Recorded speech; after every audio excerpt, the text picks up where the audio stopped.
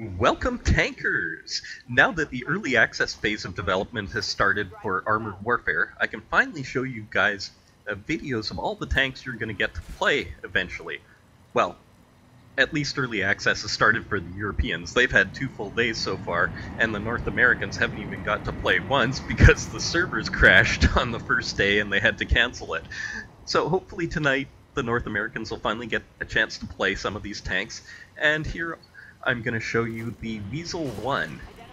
It is an extremely fast little tank with a pea shooter of a machine gun, and it is probably one of the more fun tanks to drive, although it is extremely underpowered, just like all the kind of scout or reconnaissance type tanks in the game. It one-on-one against a main battle tank and it will get annihilated. So, if you see that little orange logo up near the top center of the screen, that means I've been spotted, so I'm gonna rush to cover here. And I like to take positions forward of my team so that I can try and spot some tanks, and there we get rid of a TD already, and I'm not getting shot down this road, so that means there's probably not too many enemy teammates down that way. Oh, there's one. But he's behind a hill, so we'll have to think about pushing forward here maybe and spotting some of the guys up on this ridge to our right. Identify. And proximity spotting works in Armored Warfare just like it does in World of Tanks. So I just have to get close to them. I don't actually have to see them to light them.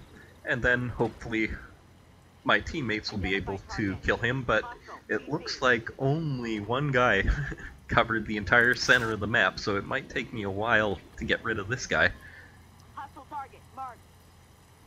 And now it looks like I might be in a bit more danger from straight ahead there, so I'm going to be a bit more cautious, and we got to go light him again, Hostile PC.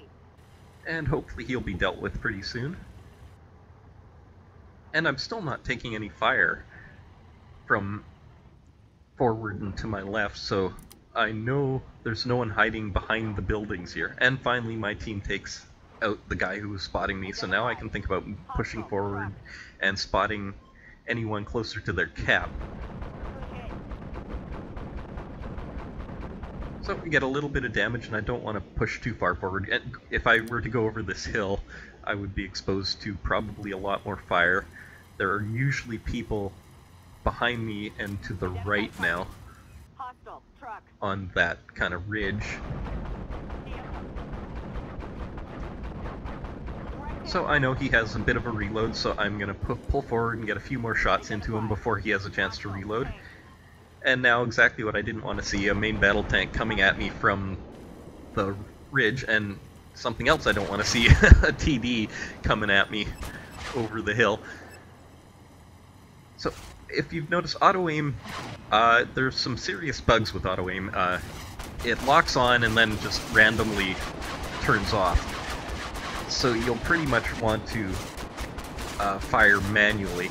And on the alpha test server here, I was getting about a 200 ping, so I'm probably shooting way behind a lot of the tanks, and they aren't quite where I think they are. But hopefully we'll be able to kill that guy. And now I'm in deep trouble because main battle tanks are dominant in this game, and AFVs or reconnaissance vehicles are just going to have an impossible time trying to kill them, because it'll take minutes of straight firing into them to kill them, whereas it only takes them 1 or 2 shots to kill you. So now we'll take a look at this map from the other side.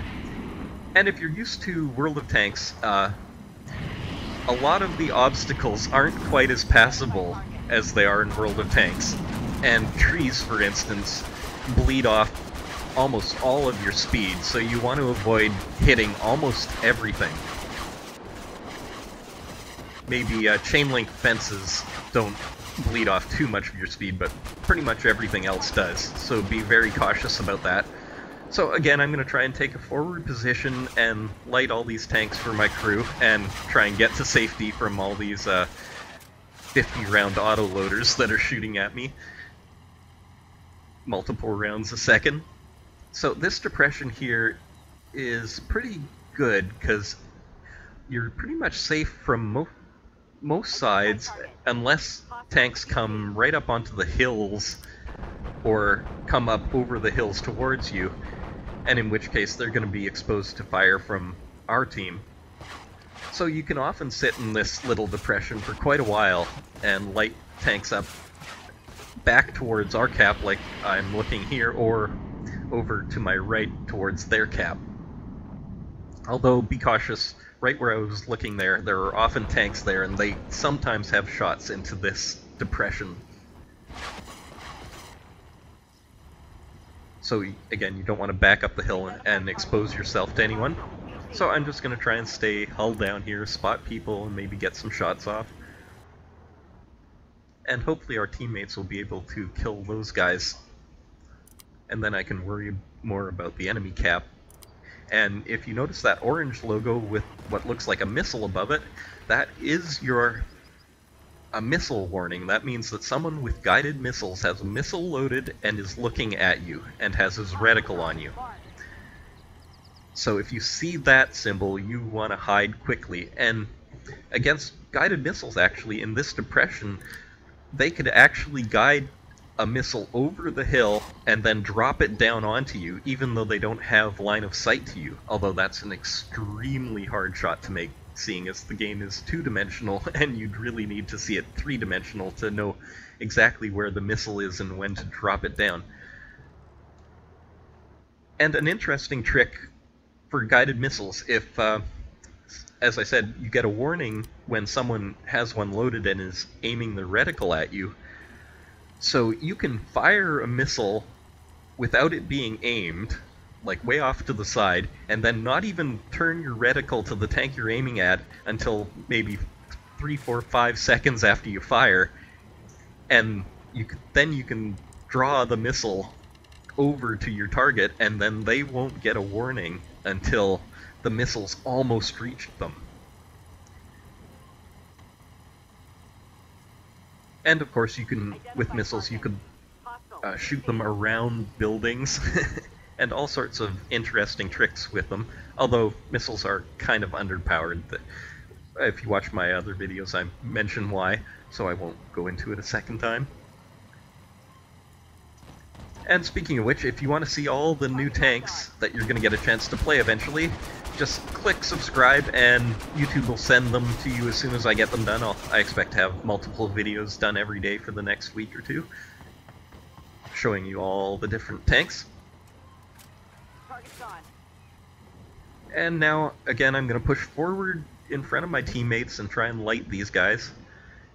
You got to be very careful. In World of Tanks, with the fast scout-type tanks, you can circle any heavy tank you can usually kill by circling, and a lot of tanks you can kill one-on-one, but in Armored Warfare it is much harder for the faster tanks to kill anyone one-on-one, because they all have really fast hull and turret traverses, and your gun is typically terrible compared to theirs.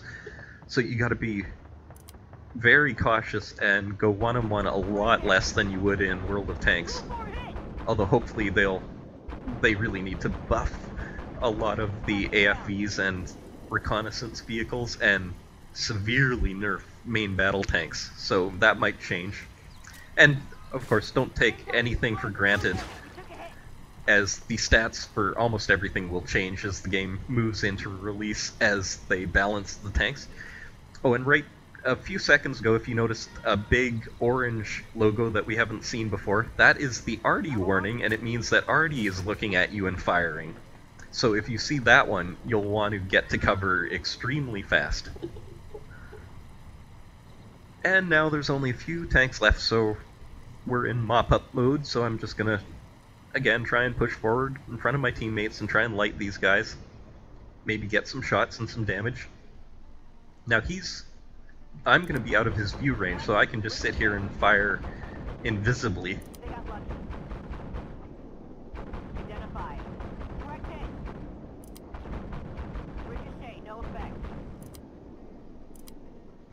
And hopefully we'll have some help here soon, and my teammates will be able to take him out. And of course he goes invisible, but there are a couple of us taking blind shots at him, and hopefully some of those will hit. And apparently they do, because he dies. And we can see there are arty shells coming in from right in front of us, so we know exactly where they were. And now we'll show you one final game. I'm going to fast forward to this point as nothing much happened. Usually there's a lot of tanks on the west of the map, but in this game there wasn't, so no point in showing you pretty much nothing until now. So we are going to go arty hunting here, and be very careful when you're arty hunting in a reconnaissance or lighter tank, because they all seem to have autoloaders, their turrets are all fast, and they have massive splash radiuses. So it was quite common to see scouts going arty hunting, getting annihilated by the arty without really doing any damage to them.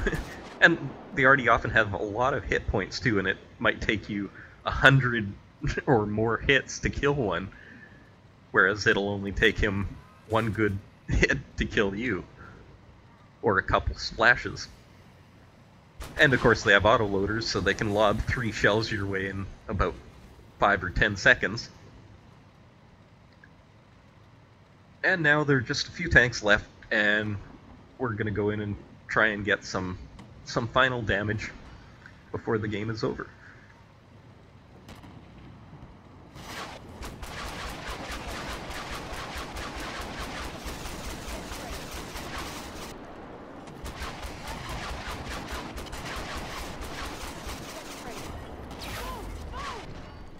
And this was the Wiesel 1. Thanks for watching.